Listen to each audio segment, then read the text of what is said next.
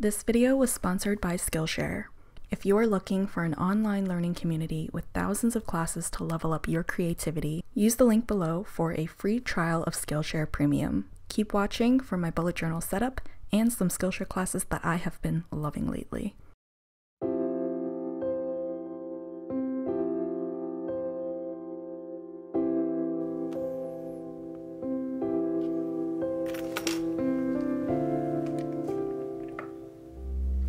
Hey everyone, it's Erica and welcome back to the studio. Today I am going to set up my May bullet journal monthly log and a few weekly spreads as well. The layout is very similar to all of my previous bullet journal spreads, which is a very basic monthly to-do list and a calendar of highlights. The look and feel of the theme for May is very earthy, botanical, lots of green and tan. I'm also very excited to use some handmade paper for the first time ever. This was sent over to me from Bitter Melon Bindery. It has dried leaves in it. I also have other papers with dried flowers. And since it's the first time I'm using handmade paper to collage, I almost felt a little bit nervous to tear into it. It's so precious. I can't wait to use all of these other papers for other artworks, and I definitely am going to try and make it last as long as possible. I really love how the collages turned out this month. I thought that while I do my collaging thing, I would talk a little bit about how I've been using my bullet journal lately.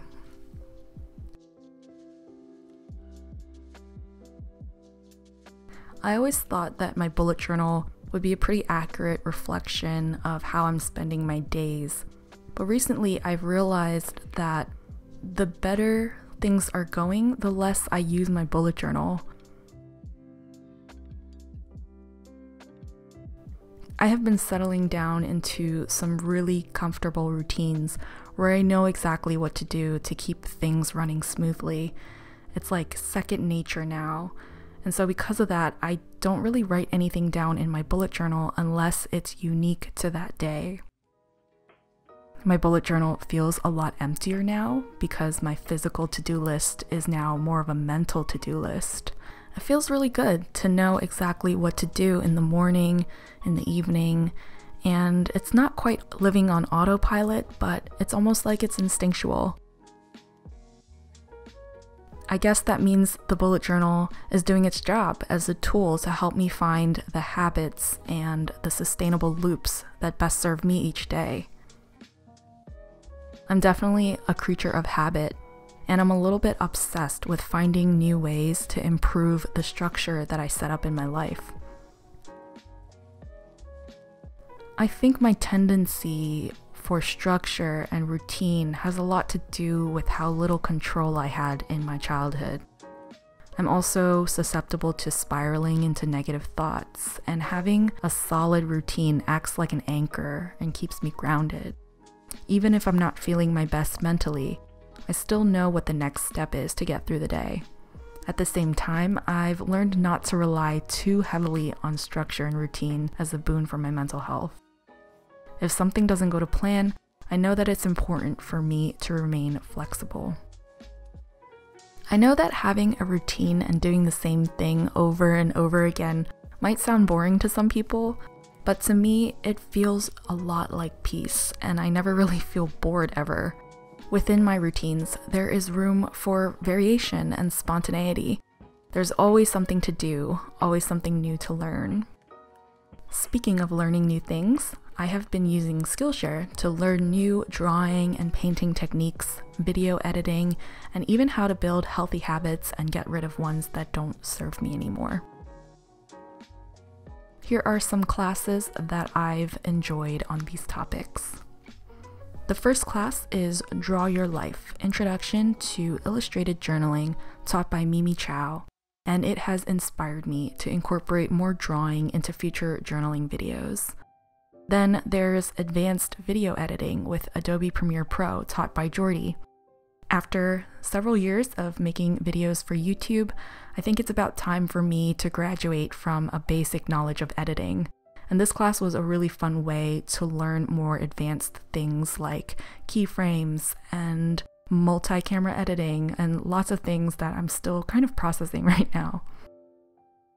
I've also learned a lot from Easy Productivity, Tips for Artists, taught by Brooke Glazer, which is an essential class if you're a work-from-home creator who struggles with procrastination like I do. I love that Skillshare is ad-free so that you can learn without any interruptions, and it's less than $10 a month for an annual subscription.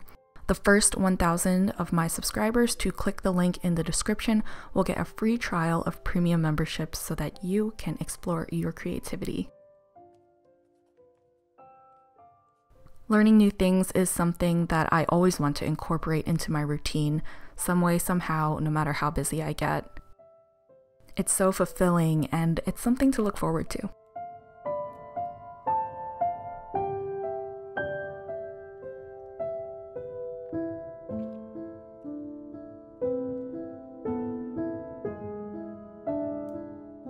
I've had to eliminate certain habits to make room for all of these other things that I actually want to do because there's only so much time in a day.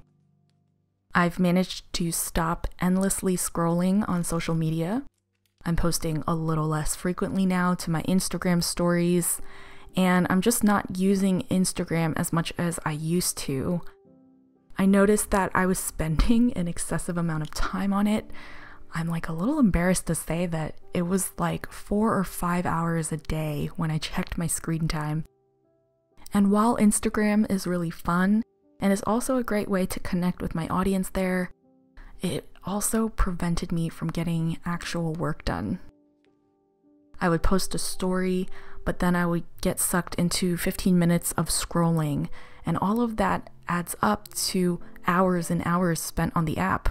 Instagram is designed to keep you hooked on the app, where every time you open it and you get a comment or interaction, it rewards you with a little dopamine hit.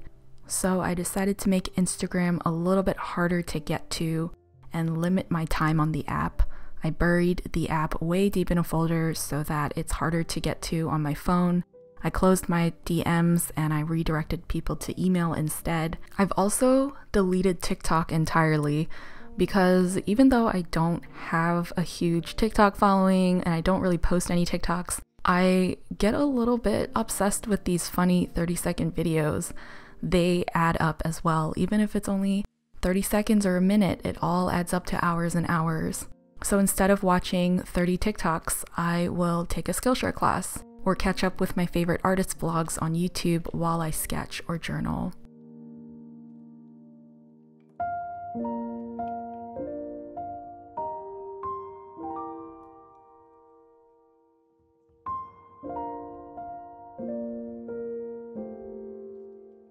So I guess a lot of my habit engineering has been replacing certain habits with other ones. There are some areas in my schedule that could definitely use some improvement. For example, I really want to incorporate a decent workout routine somewhere. I always tell myself that I need to make self-care more of a priority, but I'm really happy with the other things that I've got going on, my routines with my family, taking care of my son, the dogs, working on my creativity, learning new skills, and my work in general is going really well. I will be working on my own self-care and physical health soon, but so far, so good.